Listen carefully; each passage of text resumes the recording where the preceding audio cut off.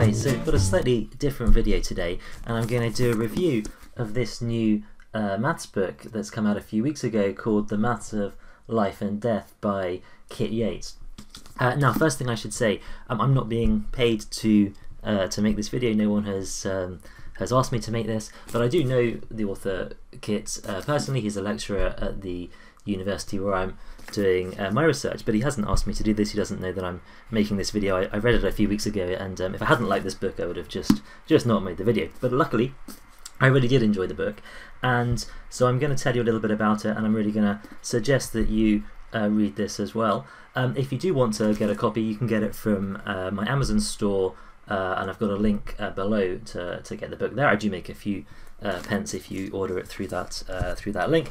Full disclosure, but that's the only way. In fact, everything in the Amazon store really contains just things that I really endorse. I made the store not really for profit, but to suggest things for my in-person students to buy and to collect them together in one place. So have a look at the other things there as well.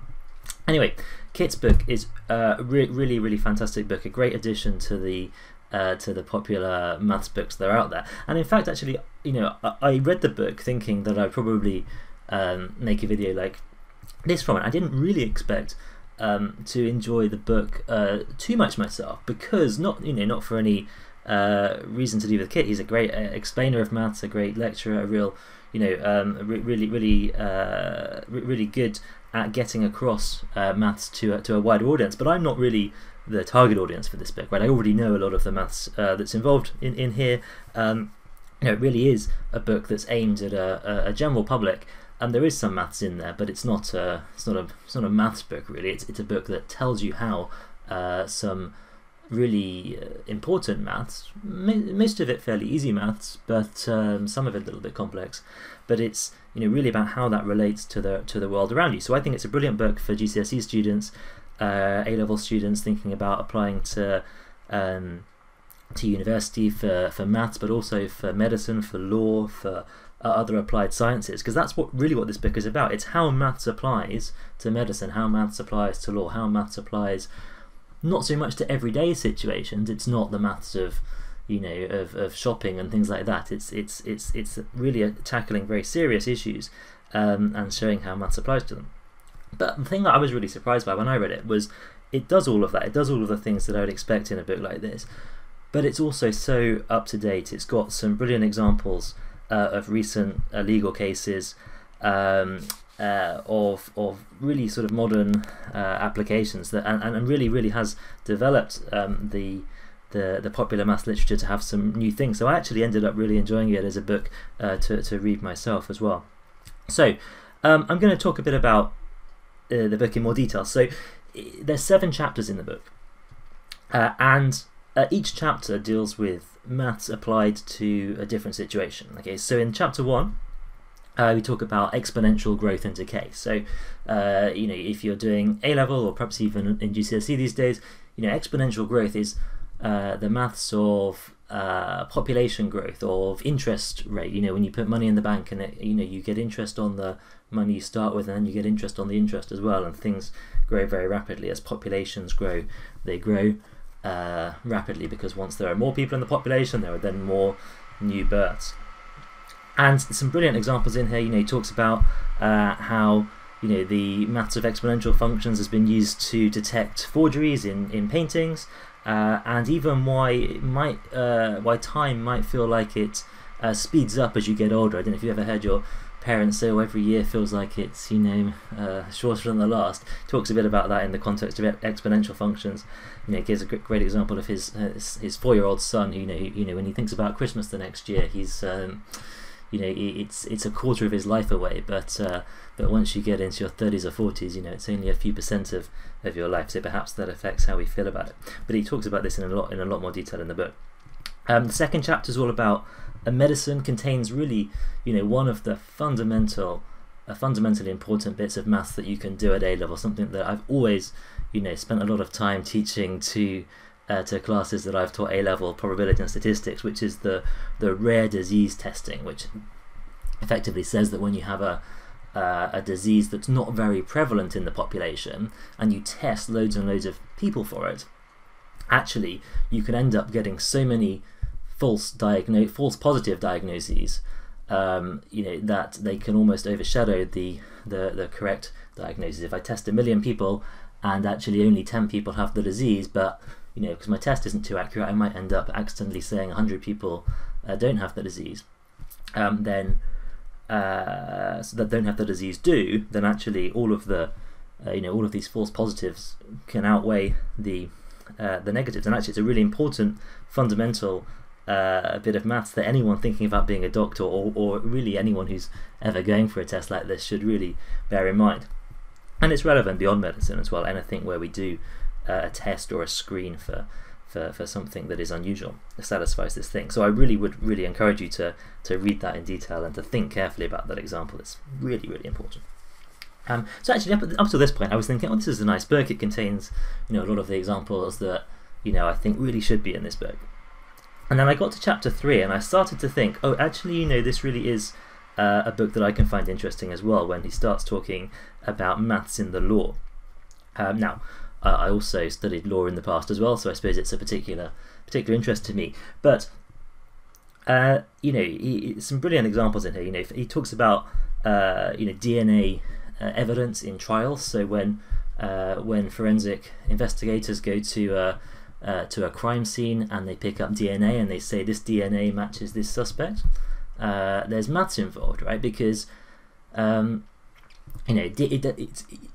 don't actually sample the whole of someone's DNA. We just say, this is a very good match to a suspect, and then it brings into the probability of this matching a suspect. And actually, I wonder, you have to think about how many people might give in your whole population might give a positive match for this DNA evidence. I'm not going to talk too much detail about this because I really want you to read the book. But the thing I loved about this chapter was that it's so up to date as well, and some of the cases that have happened in the last 10 or 20 years were really examined carefully here. And I really enjoyed the explanation and application to those cases. In particular, there was the very tragic case of Sally Clark, who had 2 babies who both died at home and had cot deaths, and there was and she was convicted on the basis of mathematical evidence that was presented to the court that said it's so unlikely that this would happen to both of your children that she must be guilty. Now, and Kit really does a great job in this book of explaining why that was really, really flawed evidence, and why actually she probably should not have been convicted on that evidence. And the other case in there as well that's been in the news a lot in the last years was the Amanda Knox case. There was a young student, Meredith Kircher, who was murdered, and there was questions about whether she was murdered by her friend or if it could have been someone else. And again, really brilliant insightful discussion of that case, and how the evidence came about, and how maths and probabilities were involved in those judgments, and how they were then challenged and overturned. So really interesting. Chapter 4 as well contained just so many really relevant, up-to-date things. So in particular, so this one, it's the title of remember the title of that chapter, it was Don't Believe the Truth, Debunking Media Statistics. So one of the best discussions there is actually about race and violence in the US. So we hear lots of statistics about gun crime in the US in particular, and these are often very politicized in terms of whether it's black people murdering white people, or white people murdering black people, or white murdering white, or black murdering black. And and actually there's lots of statistics that come out about this, and Kit really explains well here how easy it is to manipulate these statistics, because you have and this is always the case when you have different sizes of the different groups, right? If there is one larger group and one smaller group, and you start talking about percentages, you have to be very, very careful about how you talk about them. And again, he really explains it really debunks a lot of the myths around the statistics of how often police officers murder or kill in the course of duty white people versus black people, and how we should correctly interpret those statistics. In fact, at this point where I really thought that this book is one that is in a really great tradition of popular maths books, and reminds me a lot of this other book I've got here called How to Lie with Statistics by Darrell Huff. I think Kit even mentions this book in here as well.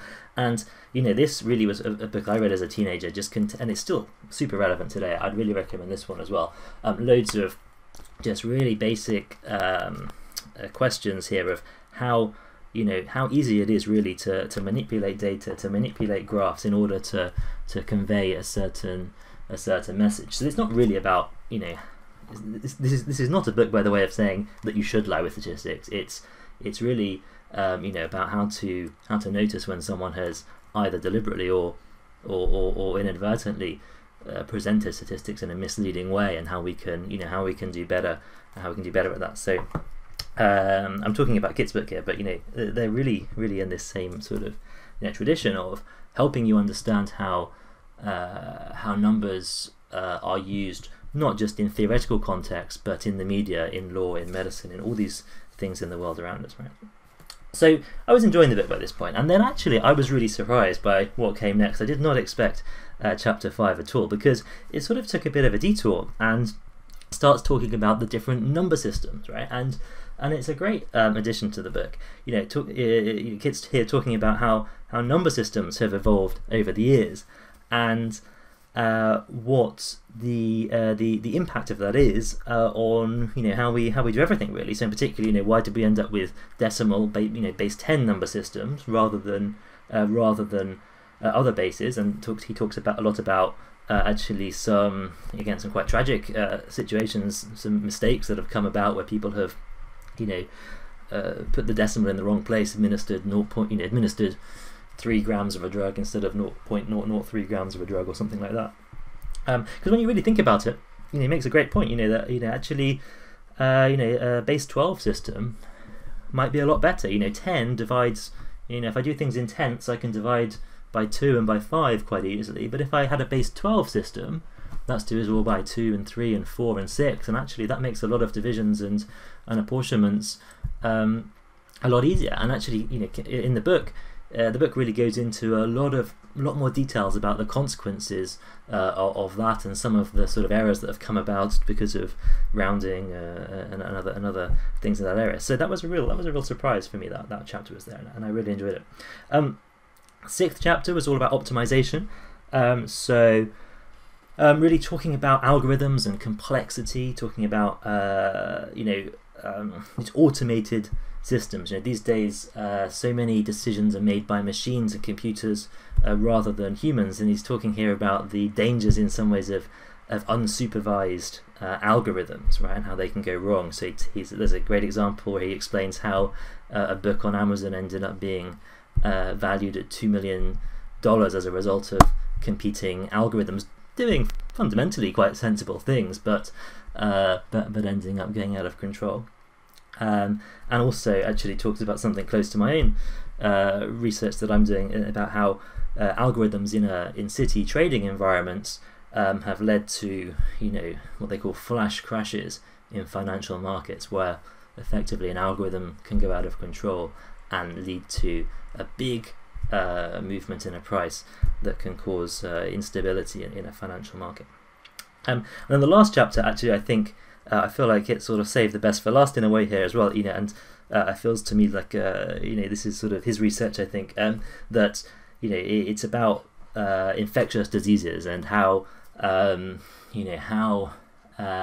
how disease can spread, and in particular about how immunization works, and how if we immunize proportions of the population, that can prevent the spread of diseases. And he goes into a lot of detail there about strategies for vaccinating. He talks about the HPV vaccine in particular. Really interesting discussion. So there's a lot in this book, and there is a bit of maths in there, but it's all written in a really informal style, very, very readable. You don't have to sit and work and do algebra as you go through this book. It's all it's all written in a very conversational tone, very engaging tone, really funny in places, and also covering some super serious bits of math. So I do really wholeheartedly recommend that you